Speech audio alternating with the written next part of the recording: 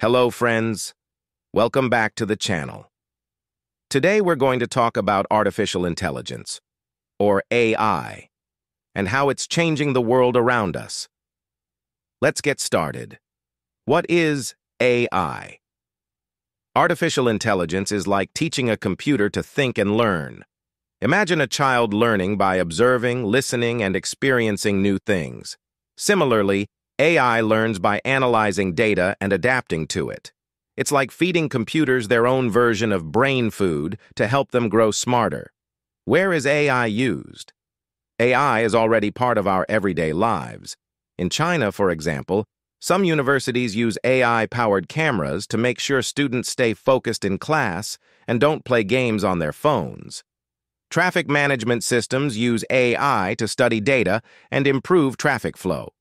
Tesla's self-driving cars also rely on AI, but they work best in areas where they've been trained.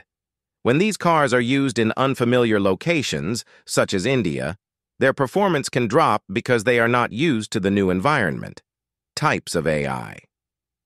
There are two main types of AI. General AI.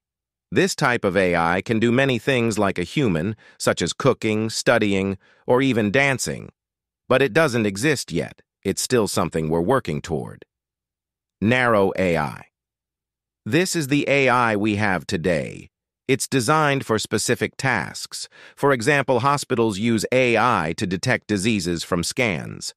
While it's great at that, it can't do anything else, like diagnosing other illnesses. AI versus AI regular software. How is AI different from regular software? Take Microsoft Word, for example. It's great for writing and formatting, but doesn't improve by itself. AI, however, learns and gets better over time. For instance, an AI analyzing traffic data will improve its predictions the more data it processes.